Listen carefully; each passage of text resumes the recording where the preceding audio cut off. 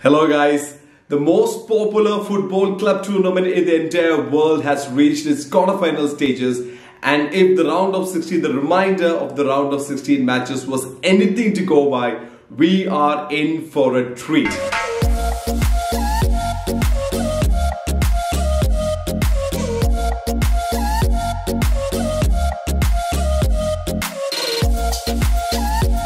So, before we start talking about the fixtures, the quarter-final matches, let's just talk about one thing which has been disturbing me, and that is the VAR, and most importantly, the decisions that lead to penalties. And I don't understand, especially the one penalty which Luis Suarez converted against Napoli. It was harsh. But let's be clear, maybe Barcelona would have made it to the quarterfinals if that decision was not given as a penalty. VAR and the referees, they have to get their act together, because there have been far too many decisions which are controversial. And very honestly, they're killing the game. They have to get this sorted out ASAP. Now, any team saying that we don't mind conceding 2 goals but we'll score 4 or 5 goals, I mean, that's attitudes. That is Atalanta and the spirit that they bring to the game. Atalanta was one of the most exciting teams in Europe this season. I'm not just talking about the European tournaments. I'm just talking about European leagues in general. Atalanta was one of the most high-flying teams in Europe. They were just brilliant. Just imagine, it has been more than 60 years that a team has scored more than 95 goals in Serie A. But unfortunately, Ilicic will not be part of the team as he's opted out, citing some personal issues. Just imagine, can we even think of another team which in their debut season made such a huge impact in the UEFA Champions League? And more so, they started off by losing their first 3 matches. And yet, they are here. Not bad at all. And the high-flying Atalanta is taking on another team known for their attacking prowess, which is Paris Saint-Germain. They could be a little rusty given the fact that they haven't been playing competitive football for a long time. Yes, that's true. But Lyon just proved us in their match against Juventus that's not gonna be a big deal. But the weight of expectation, the pressure that the PSG team carries is second to none. They are expected to win this, and that too for a team which has not won any European title ever. And investing so much in players and the team, they're expected to be the champions of Europe. And that expectations has also played a big role that weighs down the players when they reach the knockout stages of the Champions League year in, year out. But this time around, they're luckily in the easier half of the draw. And PSG is not short on firepower or star power for that matter, because Cristiano Ronaldo, Lionel Messi and Neymar used to be this big huge names in international football, and he has some amazing talents playing alongside him. And one of the major names, Kylian Mbappe, most of them said that the injury could be ruling him out of the Champions League, but he has started to train light and could be featuring. I'm not sure if he will be playing the quarterfinal or will he be coming on as a substitute or something, but I think he definitely in the traveling team for the Champions League matches to Portugal. But for me, the big worry that the PSG will have is the suspension of Angel Di Maria for this particular quarterfinal match. So maybe Kylian Mbappe will not be in his full fitness, and if they are missing Angel Di Maria, will they be able to stop the Atalanta juggernaut?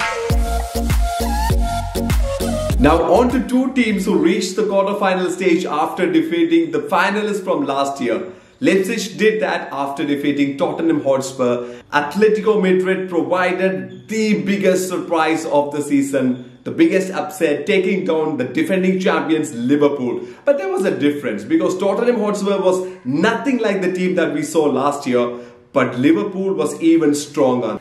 Now let's start with the German team Leipzig, who will have their tactics in place. But they will be missing Timo Werner, who was the standalone performer for them in the last couple of years, of course. Timo Werner was not just their top scorer. He was the player that they depended on to win them the Champions League. He scored 28 goals and also provided 8 assists in Bundesliga alone this year.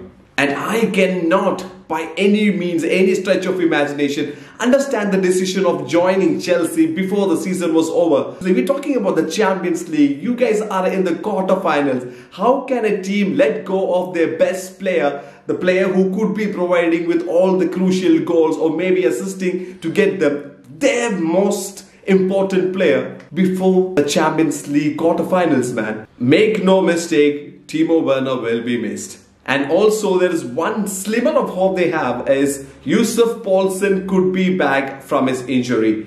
But there are also several other injury worries that could be bugging Leipzig. Atletico Madrid was a stellar side in the 2010s. They were absolutely brilliant to watch. And imagine they had success in the Champions League and also in La Liga. But yet, most of them considered Barcelona and Real Madrid to be the best sides from Spain. Yes, they have won more titles, but Atletico Madrid was there or thereabouts now. And for that reason, Atletico Madrid worked really hard. Maybe they worked even harder than the other two big names from Spain. And that work rate was definitely on show in their round of 16 matches against the champions. Now digest this. Liverpool had 72% of possession in the leg 2 of the round of 16 matches. They had 34 shots, 11 of them on target with an 83% of pass accuracy. And also Atletico Madrid conceded 16 corners. Just imagine, man, all the numbers were against them. But they believed in themselves and their defense was absolutely sharp. A sturdy, hard-working defense boosted by one of the best goalkeepers in the game today in Jan Oblak. There are some huge names, big clubs in Europe who's trying to steal the goalkeeper away from Atletico Madrid. But they will have to wait till Atletico Madrid finishes their European season for 2019-2020. Now to the most exciting match of the Champions League quarterfinals. It is Barcelona against Bayern Munich. Two heavyweights of European football, or let's say world football, taking on each other. This could have very well been the UEFA Champions League final, but unfortunately one of these two teams will not be even seeing the semi-finals this year. Now let's talk about Barcelona. How good was Lionel Messi in that match? Messi was instrumental in defeating Napoli. Napoli was not playing bad football because when the match started, Napoli was the team that was attacking first. They even had some nice chances to actually score first and take the lead. Maybe the game would have actually taken a different route if that goal would have gone in. But unfortunately or fortunately for Barcelona, they hung on. Now let's talk about the Lionel Messi goal. I had a feeling that nobody was able to or will be able to snatch that ball from Lionel Messi's feet. Lionel Messi was triple teamed twice in a matter of like 10 seconds maybe, and yet he scored. That was a brilliant goal. And talking about Luis Suarez, yes, he scored a very good penalty, but it's almost like he lost his bite.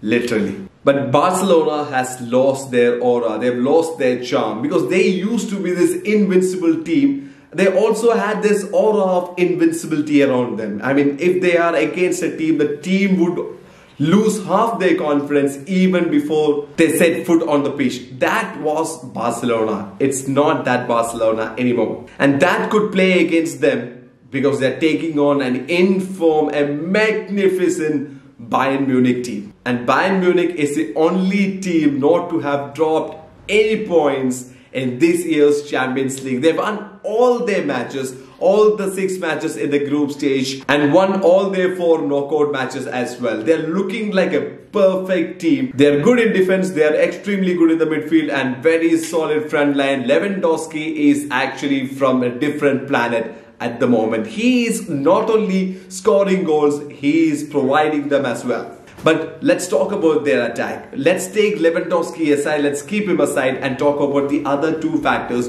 which has been instrumental in the success of Bayern Munich this year. One is the rediscovery of the player Thomas Müller. Apart from the goals that Müller scored, he came out with the maximum number of assists in Bundesliga this season. And in Gnabry, they have a player who scored 12 times and assisted for 10 goals in Bundesliga alone. So Bayern Munich is a very strong side who will be looking to recapture their European crown, which at least the Bayern fans believe belongs to them. City will be one of the favourites, if not the favourite, to win the Champions League this season. And remember, they did not start the season well. They were pretty ordinary in the beginning of the season, but once they tightened a few screws, they were unstoppable.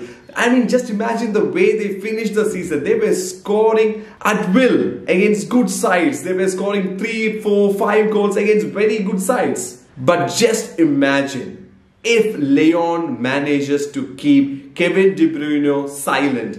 Yes, City is just not about that one player, but that one player will make one hell of a difference. Just imagine how badly Real Madrid missed Sergio Ramos and his service, his leadership. So if Kevin De Bruyne can be taken out of the equation, then that is the only chance that Lyon has probably come out with another big upset in this Champions League quarterfinal. Let's talk about Lyon. Lyon had an average outing in the group stage, winning 2 but drawing 2 and also lost 2 matches. And even in their round of 16 match against Juventus, they were not convincing. They did not win with flying colors, but they did enough. But is doing enough and surviving to the next round good enough to win the Champions League? Well, I don't think so. But they were pretty good. They were well rested and looked sharp against Juventus. Now here is when sports psychology and the mindset of the team comes into play, because they have to believe that they can go out and win against Manchester City. The belief has to be without any shadows. If that is the case, Lyon will be a strong side because they're defensively extremely good. They're very disciplined. That we saw in the game against Juventus. Juventus was not finding it any easy to break down the Lyon defense. Their goalkeeper is also good. I mean, he will have some fine saves, but there were points in the game that we thought the goalkeeper could have done better, especially the CR7 goal, the second one we are talking about, not the penalty. We thought the goalkeeper should have saved that. So make no mistake, Manchester City will be coming with waves of attack, one after the another. And is the Lyon defense gonna hold still?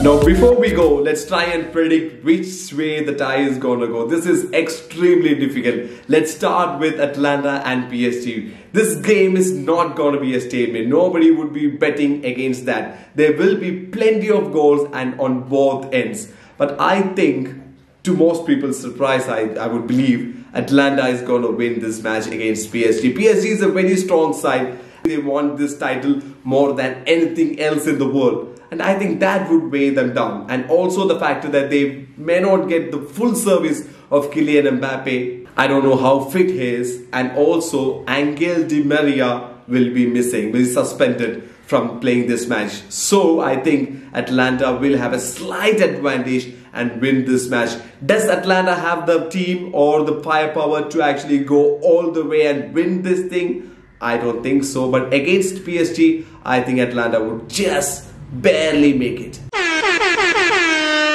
Leipzig against Atletico Madrid. We saw how resilient Atletico Madrid can be, how mentally strong they are in their last match against Liverpool. And a Leipzig team without Timo Werner, I think Atletico Madrid will go through. Now the toughest one, it is Barcelona against Bayern Munich. This is simply a man versus a team kind of a scenario. Bayern Munich is a team. Yes, we know how good Lewandowski has been, but Bayern Munich is just not Robert Lewandowski. But at the moment, the way Barcelona is playing, a lot depends on how well Lionel Messi is gonna perform. But I think Bayern Munich is looking like favourites to win this match. I would say Bayern Munich. Unless if we see Lionel Messi transform from a man to a messiah. Manchester City versus Lyon may not be as straightforward as many make that to be, but I think still Manchester City has too much firepower for Lyon. I think Manchester City will go through.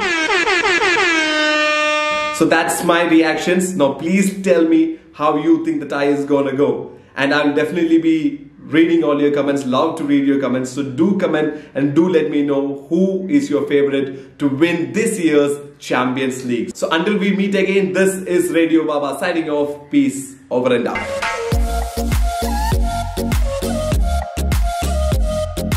So once I finished editing the video was almost like 24 minutes and I had to edit a good 8 minutes of it.